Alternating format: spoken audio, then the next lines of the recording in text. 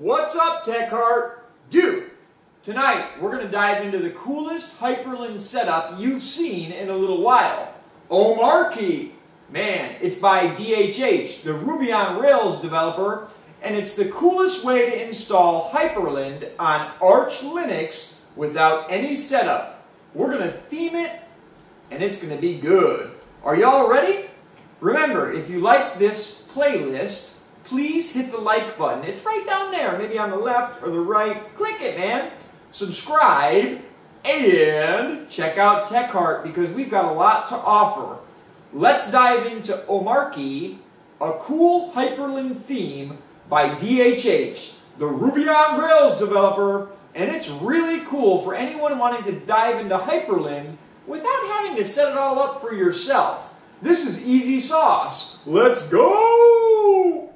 Okay, Tech Heart, let's get logged in. This is our vanilla Arch Linux installation, like always, and I'll set the font to something bigger so it's easier for y'all to see.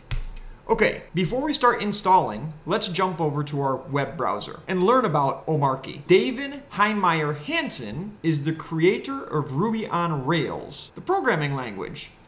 He's a really cool guy, and he does a lot for the tech space, not only including running the Ruby on Rails team. A few months ago, DHH got into Linux, and he made an Ubuntu setup called Omarchy.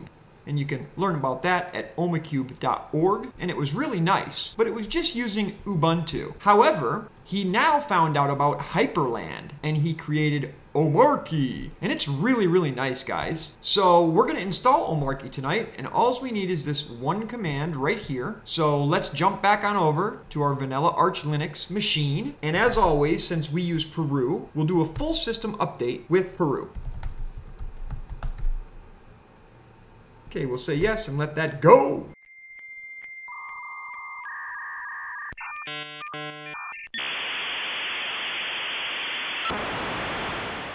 Okay, with that done, I'll clear the screen. And we're ready to do our Omarchy installation command. This is a script and it's going to download all of the Omarchy stuff, Hyprland, and all of DHH's edits. So let's get that wget command entered. First, let's make sure we have wget. Nope. So we'll do a peru-s on wget, and we'll just install that quickly. Boom! Bob's your uncle. And now we can do a wget-q capital O dash https on omarchy.org/install, and we're going to pipe that into bash. Now, on previous install attempts, I've had this script fail, but what worked for me is just to re-enter the command until it works completely. But maybe we'll get lucky and it'll install perfectly on the first press. Let's run the script, guys. Boom! Oh yeah, Omarchy's going in there. So this is going to pull down all of DHH's Hyprland theming options, packages, software, and he's done a lot. We'll go through that at the end. This is a really complete Hyprland theme, and I like it. It's one of the best that I've found, and I think it's something great to build off of, or if you don't want to mess with Hyprland, you just want something really nice, this is it for you. Whoa, look at that, baby. Omarchy. Enter full name. I think this is for Git, so I'll enter Tech Heart, and for email, I'm going to do techheart@gmail.com. That'll continue installing stuff, and same thing that I saw before. Since I'm on a capture card, I have to advance the screen, but Omarchy installation failed. It says you can retry by running bash ~localshare omarchy install.sh. So I'll clear the screen, and as that installation told me, I'm going to run bash on ~local share omarchy install.sh. In my previous attempts, I kept running this until Omarchy fully installs. So let's give it a shot. Okay, we're off to the races again. We'll enter our Git information. I don't know why this failed for me, but it has done so more than once on this ThinkPad, or our Arch Linux vanilla installation. But at any rate, you can see here it's getting farther than it did before. It's pulling down all of the different packages and softwares that DHH uses in the Omarchy theme, so let's hope it finishes this time. In my last attempts, I think it took 3 times. Let's see! I'll advance the screen and you'll see again, Omarchy installation failed. Okay, so this time it's failing all the way right at Plymouth. Plymouth and Plymouth Git are in conflict. Ooh, I see what's happening. It says Plymouth 24 and Plymouth Git are in conflict. Remove Plymouth Git. On our vanilla Arch Linux installation, we had Plymouth Git installed. So we'll do a peru-r on Plymouth-Git. And for our system, we'll see that we need Plymouth-theme-optimist-git. So what we're going to do is a peru-r on that theme, Plymouth-theme-optimist-git. We're going to remove that. Okay, that's fine. And now we'll do a peru-r on Plymouth-git.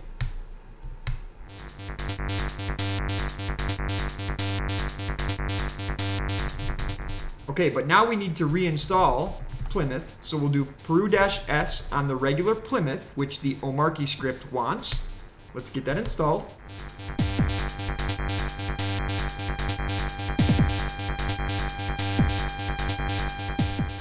Okay, now we can clear the screen and we can run that command again that the Omarchy script told us to retry. So now let's see if it finishes. Install Omarchy, baby!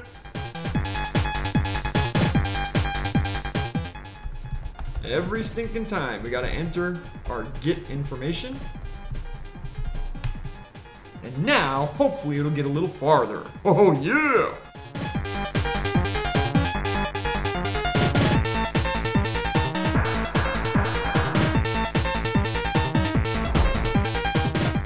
We're looking good. It seems like it's going through. If you noticed, this Omarchy script installs a ton of software. Let's let it finish up, and hopefully this will be successful. Well, goodness gracious, it failed again. What do we have here? Problem with IPv6, UFW. I don't see what the problem would be. We're gonna clear, we're gonna try again. So a lot of this has to do with what we had installed on our stock vanilla Arch Linux. Let's see if we get any farther. Yeah, it looks like it's getting farther. So if you were on a very base Arch Linux installation without those extra packages that we installed, this script would have worked perfectly. But this is for the love of Linux, man. Are you a tinkerer? If so, you're at the right place. We're gonna get this sucker installed.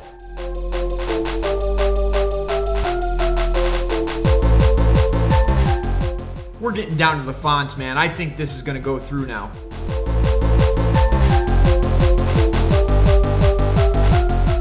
Guys, we're almost there. Default applications, let's go! So, DHH is installing LibreOffice and basically everything that we need. I saw a lazy Vim back there, I saw Docker stuff. We're gonna have to dig in.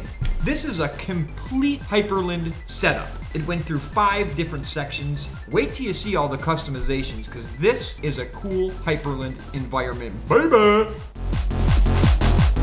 It's even installing Zoom. 1Password.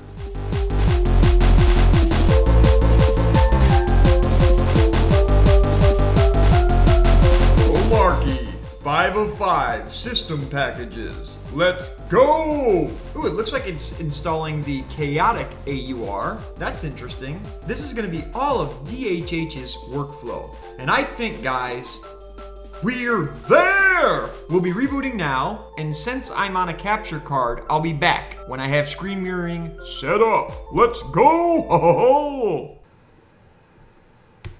This should take us right into Omarchy. And look at that, it has a cool Lux unlock screen. That's nice.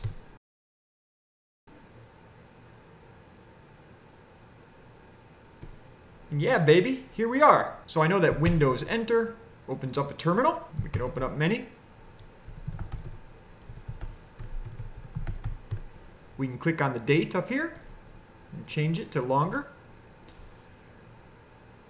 Has this neat little animation. It only shows 1, 2, 3, 4, 5 icons here. And if we want to see the other icons, that opens it up. I'll go ahead and connect.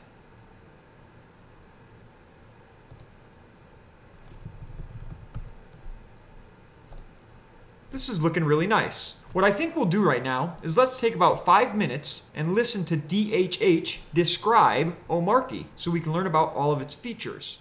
And as you can see here, there are no icons. There's no dock. There's nothing to click on. You drive everything through the keyboard. So the first thing we can do is hit Super B. That starts a new browser. And then I can hit Super Enter, and I get a new terminal right next to it.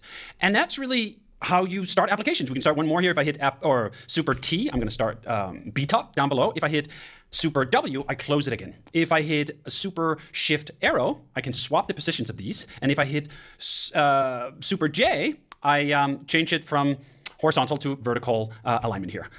If I bring this top back, you can also see that I can pop windows from one workspace, we're in workspace number 1 here, to another workspace, and it'll retile that workspace. So if I hit Super Shift 2, boom, it jumped over in workspace 2 where I already had another terminal, and I can jump right back, Super Shift 1, and I'll go back to workspace number 1. I'll close this back down again. I can close this one. And as you can see, you're not resizing anything. The windows will just automatically fill the screen as they see fit. But you don't actually have to do it like that. Let's imagine you just have one browser, for example, on a single workspace, and you don't want it that wide. You can hit Super P, and then you get to resize it by holding down Super and the right arrow button. And look how nice that is. It is just centering it. So if I'm reading something and I have this alone on my workspace, I can just narrow it down like that. If I hit Super P again, it'll go back to the tiling mode. And here I am with everything. Now, those are just some of the applications. There are a bunch bound by default. And some of the ones I really like is the fact that you can bind web apps with the same level of fidelity and feel as you would bind any other application. For example, on Super A, I have ChatGPT. So I can just pop it up and ask, what is Omarchy? And while it's figuring that out, I can hop up here and do some other work, do whatever. I can start my filing manager, for example. That's Nautilus. And see all my files here. You can actually also hold down Super and then left arrow button and drag the window around if you want to scale it differently here. And again, we can use that Super J to get a different layout of it. If, for example, I want this in the middle, I'll hold down Super and the right arrow, and I can readjust everything down here. Pretty cool. Now, what's funny about Omarchy is that it's built on top of Arch, which basically ships with nothing in the box. And I have jammed everything into the box, everything that I need on a regular basis to do my work. So let's shut this one down. And then, for example, I have Super M. I have my music here from Spotify. I have NeoVim on Super N. I have my Signal on Super G. I have even X on Super X. But let's close all this up again and see another neat feature of Omarchy that I've built in. So if you hold down Super Control Shift Space, boom, you're going to pop to a different theme, is Cappuccino. Jump to another theme, Everforest. Let's actually have a look at this while we do it, because you see that the terminal, which is Alacrity, will change its view and layout along with the themes as we jump through these themes. There are 6 of them in all.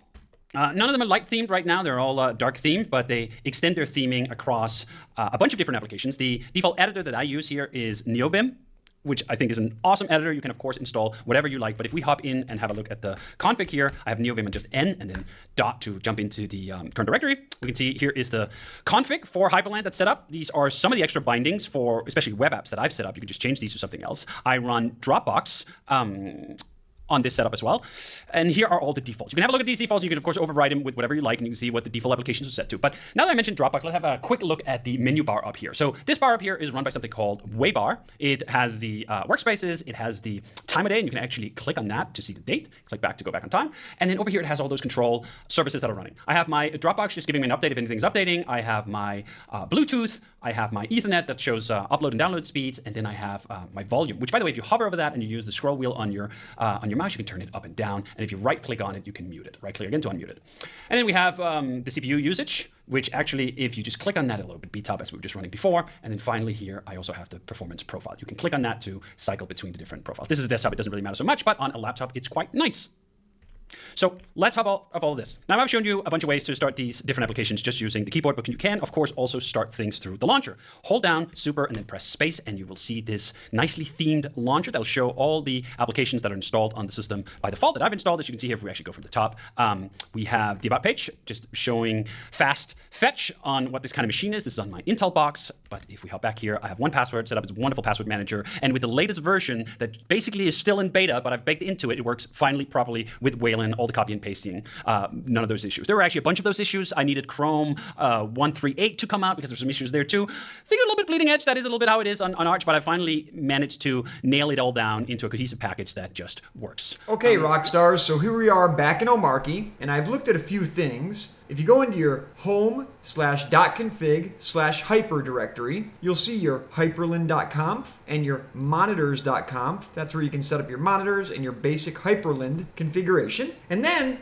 DHH stores other settings in home/.local/share/omarchy/default/hyper. And then there's other comp files and a directory called bindings. And that's where you can find all of your keybinds. So if we do a vim on home.local/share/omarchy/default/hyper bindings, and then let's just do tiling. I think that's like most of the basic stuff. Here's all of your keybinds that you can change. He does a super and F10, or maybe it's 1 to go to workspace 1. Let's see there. Super 2. Yeah. So super 1, 2, 3, 4, etc. Now we can go to the Hyprland documentation and also turn on gestures. So if you have a touchpad, you can move workspaces left and right that way. But this is his setup. And I think it was super W is to kill a window. But you can change all of this stuff to what you like. So this is the Omarchy Hyprland theme. It's really kick-arse. And you saw DHH explain to us how we can do all of the things that he's baked in. But let me know down in the comments below, how are you going to jump off of this setup and make it your own? This is one of the best Hyprland themes I've ever seen. Maybe TechHeart will do another video and modify the head-jeeges out of it. Until next time, baby. TechHeart out!